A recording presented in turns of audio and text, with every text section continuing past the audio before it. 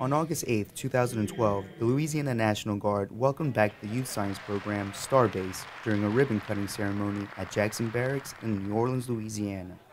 STARBASE is a Department of Defense program aimed at fifth-grade students in the Orleans and St. Bernard Parish areas. Introduced in Orleans Parish in 1999, the program has since served more than 9,300 students.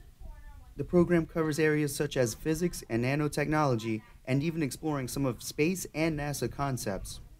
Another goal of STARBASE is for kids to learn to work as a team and communicate together for a common goal.